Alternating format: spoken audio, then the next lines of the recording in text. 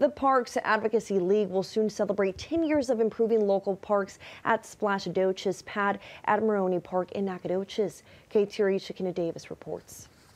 It's been wonderful to see how many parks have been updated since we started really advocating for the parks. The Parks Advocacy League is a group of local people working together to raise awareness of Nacogdoches city parks. In the span of 10 years, they've fundraised for park improvements. Michelle Cox is the league's president. She says their first project in 2017 involved adding shade, a picnic table, a new fence, and a swing set to the Temple Spray Park on MLK Boulevard. In 2019, they've completed the Splashadoches Splash Pad. That actually came pretty quickly to get the funds because there was such a desire for a splash pad here in Nacogdoches. The splash pad is free for everyone. Brandy Cartwright is the league's vice president. People bring picnics and have lunch here and just hang out, and that kind of connection within our community is so valuable. Cox says there are still projects and updates needed. They're now focused on Maroney Park and have been hosting Community Heroes basketball tournaments as part of their efforts. That's a great way to bring people together as well and to fundraise for Maroney Park,